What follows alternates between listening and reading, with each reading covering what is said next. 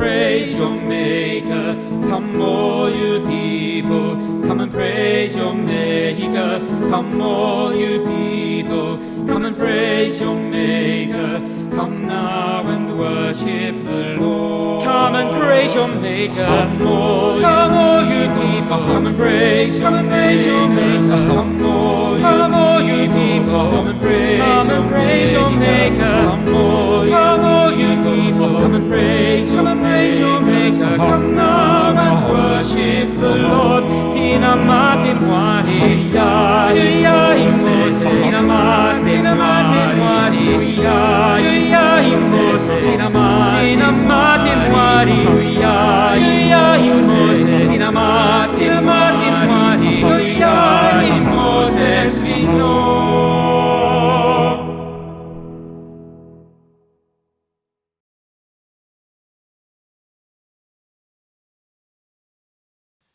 Good morning and welcome once more to our online worship today. We're delighted to be sharing again with our friends in Kilmarnock South and also with friends from right across the world, from Spain to the USA to Australia.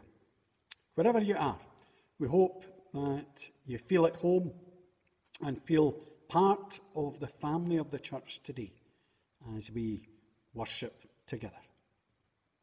And now my friend Taylor has his own word of welcome. Hello and welcome from Kilmarnock South Parish Church. We're delighted to be sharing in the service this morning with St Andrews and St Marnock's Parish Church, and I'm delighted to work alongside my colleague and friend, the Reverend Jim McNaughton.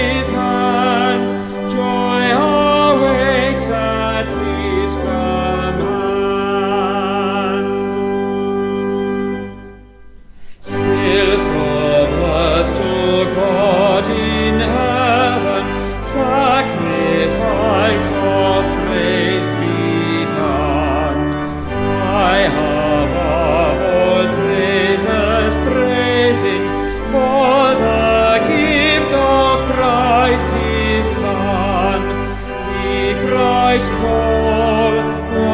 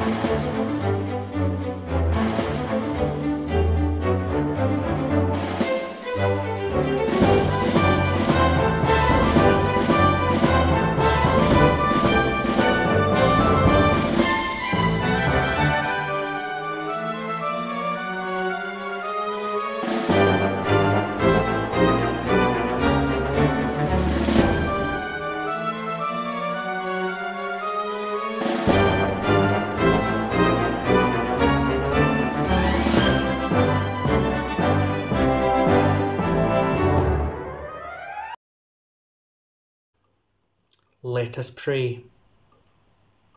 Lord, your presence humbles us, your grace lifts us, your mercy challenges us, and your truth inspires us. Your Spirit enables us, and your love amazes us. We come to worship you with thankful hearts.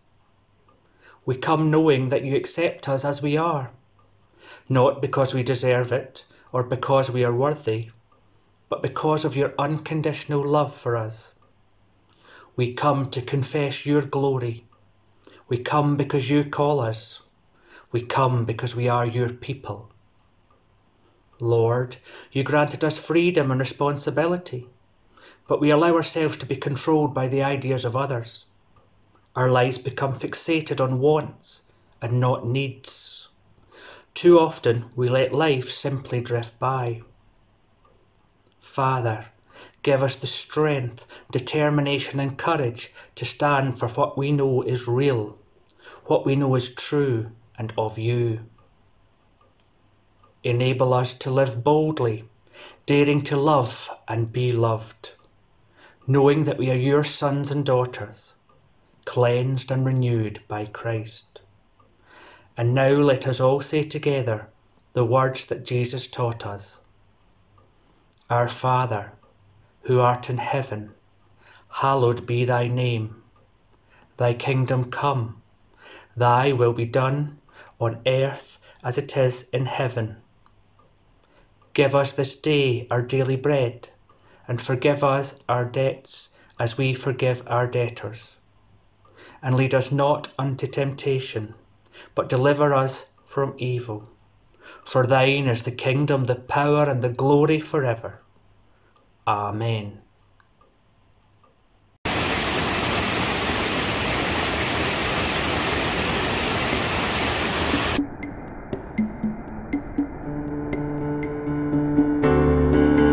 We are marching in the light of God. We are marching in the light of God. We are marching in the light of God. We are marching in the light of God. We are marching, marching, we are marching. Oh, we are marching in the light of God. We are marching, marching, we are marching. Oh, we are marching in the light of God. We are marching in the light of God. We are marching in the light of God.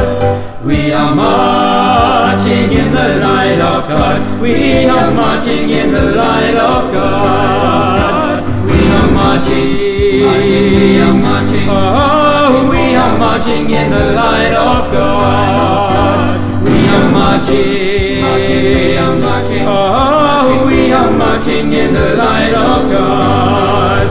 Siyahambe kukanyeni kwenkos. Siyahambe kukanyeni kwenkos. Siyahambe kukanyeni kwenkos. Siyahambe kukanyeni kwenkos. Siyahamba, siyahamba. Oh, siyahambe kukanyeni kwenkos. Siyahamba, siyahamba. Oh, siyahambe kukanyeni kwenkos.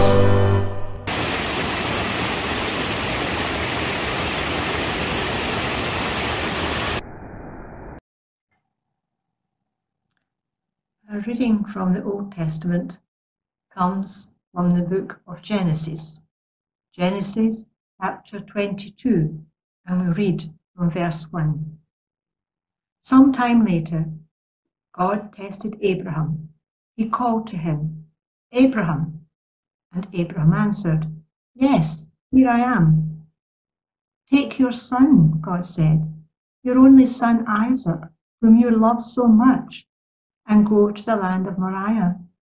There on a mountain that I will show you, you offer him as a sacrifice to me. Early the next morning, Abraham cut some wood for the sacrifice, loaded his donkey, and took Isaac and 2 servants with him. They started out for the place that God had told him about. On the 3rd day, Abraham saw the place in the distance. Then he said to his servants, "Stay here with the donkey. The boy and I will go over there and worship, and then we will come back to you." Abraham made Isaac carry the wood for the sacrifice, and he himself carried a knife and live coals for starting the fire. As they walked along together, Isaac said, "Father?" He answered, "Yes, my son." Isaac asked, "I see that you have the coals and the wood, but where is the lamb for the sacrifice?" Abraham answered, "God himself will provide one." And the two of them walked on together. When they came to the place which God had told him about, Abraham built an altar and arranged the wood on it. He tied up his son and placed him on the altar on top of the wood. Then he picked up a knife to kill him. But the angel of the Lord called to him from heaven, "Abraham, Abraham." He answered, "Yes, here I am." "Don't hurt the boy or do anything to him," he said. "Now I know that you honor and obey God, because you have not kept back your only son from me." Abraham looked round and saw a ram caught in a bush by its horns. He went and got it and offered it as a burnt offering instead of his son. Abraham named that place, "The Lord Provides." And even today, people say, "On the Lord's mountain, he provides." Amen.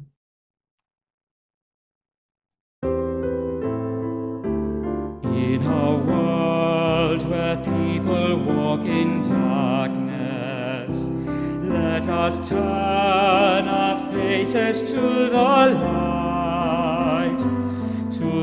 light of God revealed in Jesus, to the day star scattering a night. For the light is stronger than the darkness, and the day will overcome the night. Though the shadows linger all around us, let us turn our faces to the light.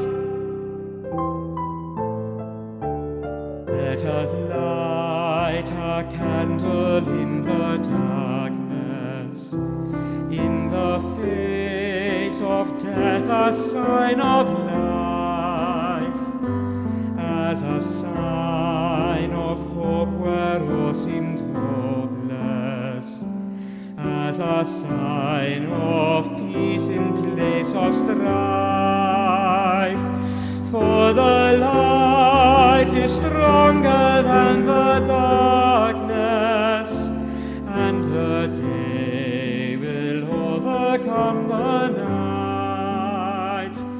Though the shadows linger all around us, let us turn our faces to the light.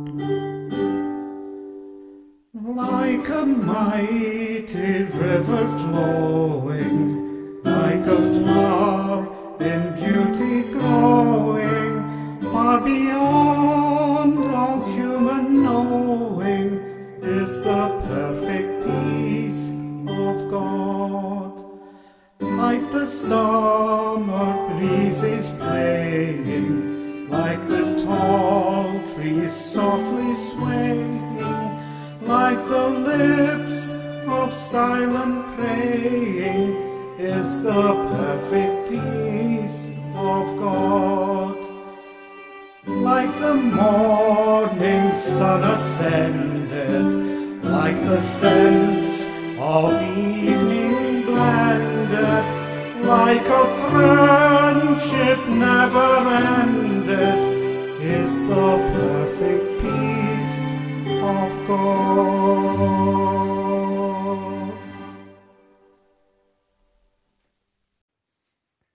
We turn now to Matthew's Gospel, Matthew chapter 10, and reading from verse 40. Listen for the word of God.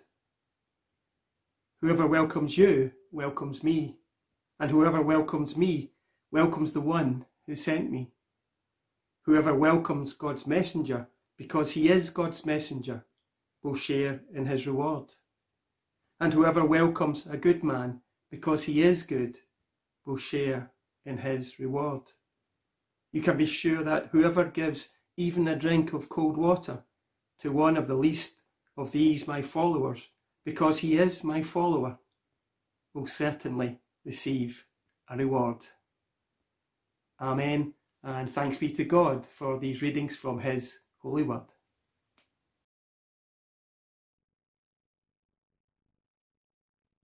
Be still. Let's pray together. Father God, we lift up all those who are facing illness today.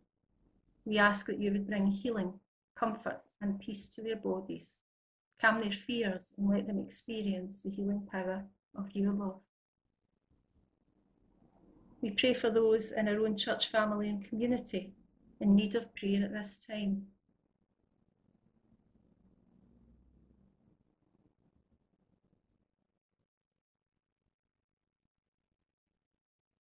We take this time to pray for folks known to us.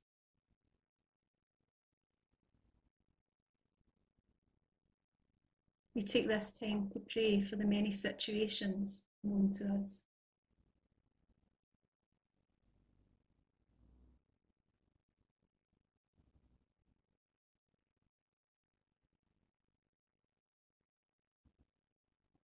Loving Lord, as time goes by, we know there are more and more folks really struggling during this pandemic.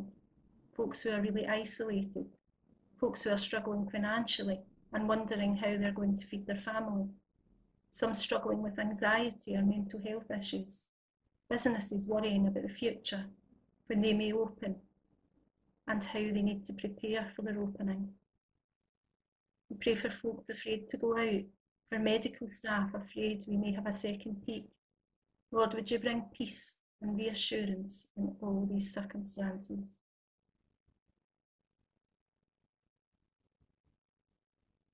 We pray for all those known to us who are grieving at this time, many unable to properly say goodbye, and many unable to grieve together as a family due to the current situation.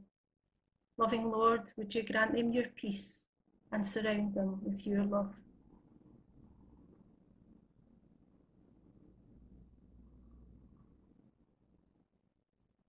We take this time to give thanks for answered prayer. We name them before you now.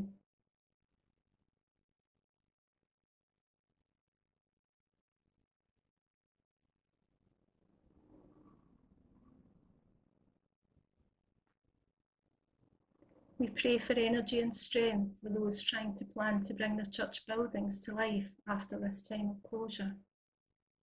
We pray for those who are coming out of these months of lockdown in sorrow and sadness after losing someone dear to them.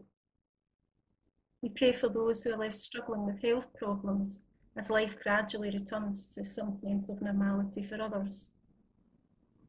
We pray for those who fear the future, afraid to live life again as it was before, going to school, to shops, to work, being with friends. We pray for those affected by racism and violence in every corner of the world.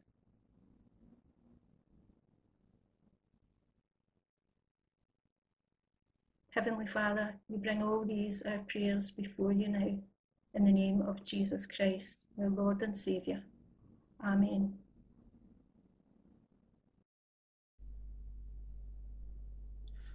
I'm sure that, like me, and indeed all Scottish households, you'll have received a letter, an envelope from the Scottish Government these past few days. A general letter, not addressed but delivered, containing that letter from the First Minister. Coupled that with a leaflet entitled Test and Protect. Within that leaflet are guidelines and helpful information so that we can help and protect ourselves, our loved ones, and indeed the community. It all offers good, sound advice. It relates to situations where we may well have come into contact with someone who may have had the virus or have the virus. It tells us what to do. It tells us what will happen through the Test and Protect programme. It goes on to relate that you may well be contacted and asked to self-isolate for a period of time and go and be tested if you develop symptoms yourself.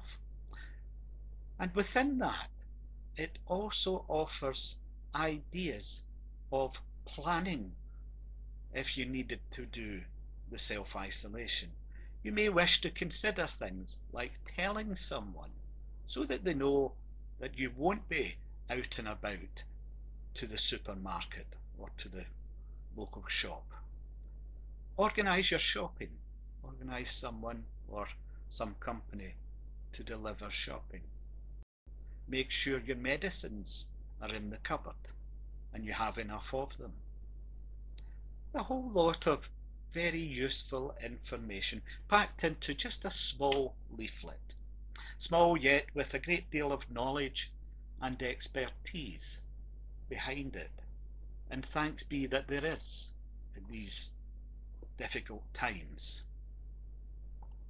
It will come as a comfort to some to read that the ongoing government is continuing to care and offer good sound advice.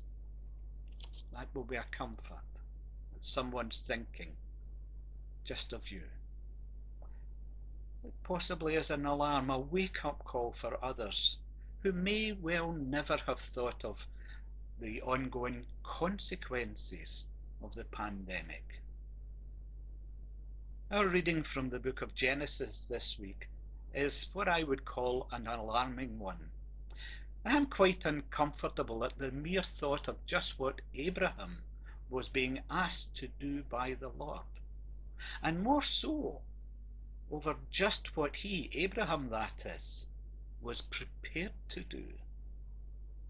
Abraham was really tested, and he held firm in purpose, a purpose of being faithful and remaining faithful, yes, in what we would all consider these days a quite awful way. Yet they were different times, and matters of the past can only inform us of the way forward. Like the cries around the country and indeed around the world at the moment to reopen the economy, reopen businesses, restaurants, sports venues, and yes, churches. We must look to the future, yes.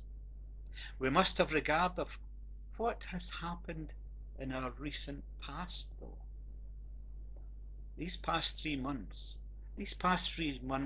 will surely have challenged and changed us all in some way.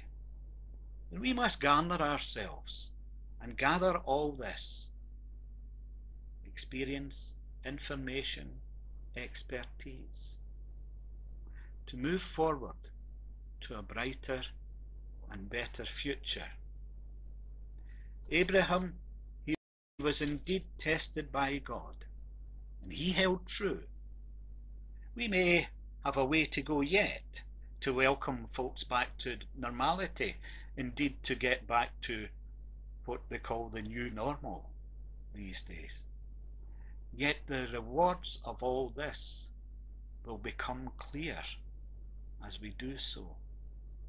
Jesus clearly spells out those rewards in the gospel. When we welcome each other, we welcome God, and find in him a welcome more glowing, more pressing on from our dark past to that bright and better future.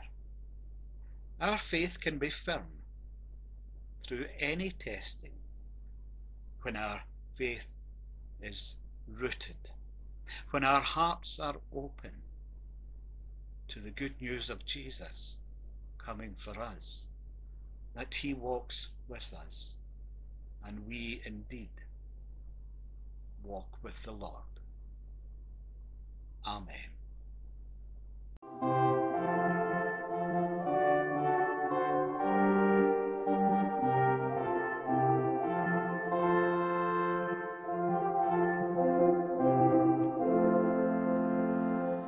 When we walk with the Lord in the light of his word, what a glory he sheds on our way.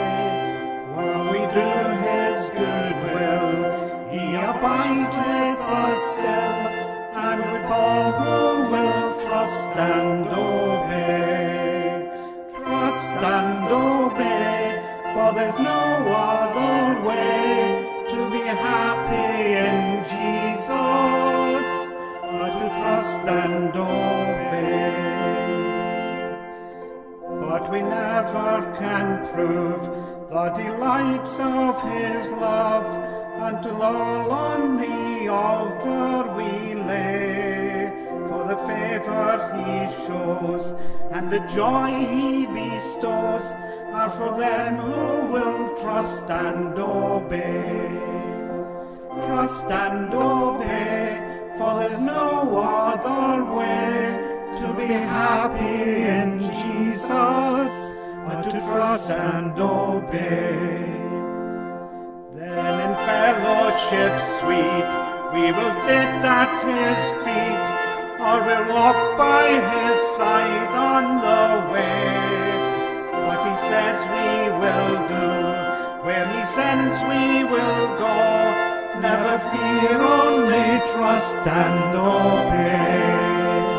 Trust and obey, for there's no other way to be happy in Jesus, but to trust and obey.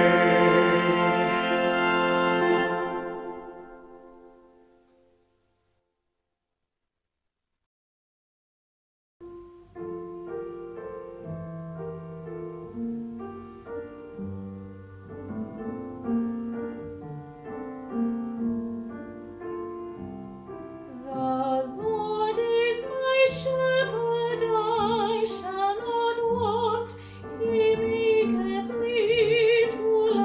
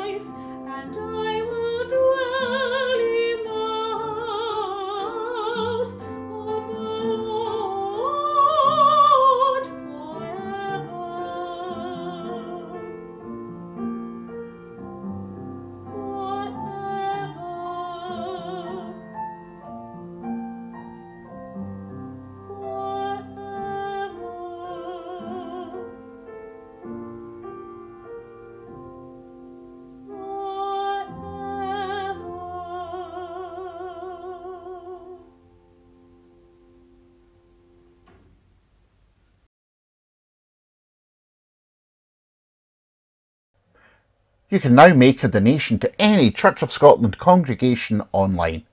To do so, open an internet window in any internet-enabled device, visit www.churchofscotland.org.uk/donate. Scroll down and select Donate to a congregation and begin to type the congregation's name in the white box. Please note congregations are normally listed by town or village. Once you've selected the congregation you wish to give to, complete your name and address in the gift aid form if you are a UK taxpayer. This allows the congregation to claim your donation against the gift aid scheme and get an extra 25 pence for every £1 that you give. If you are not a UK taxpayer, then select No. Press the red button to donate. You'll be taken to a PayPal site, but don't worry, you don't need an account to give. Simply enter the amount you wish to donate. If you wish to make it a regular or monthly donation, check the box. Press Donate button if you have a PayPal account already, or donate with card if you don't. You will then be taken to a page and guided through completing your offering using a credit or debit card. Thank you for your generosity. Thank you for the consideration of making a gift to your local congregation. The money that you give will be used to aid the church's work in the community and beyond. Thank you for your generosity. God bless.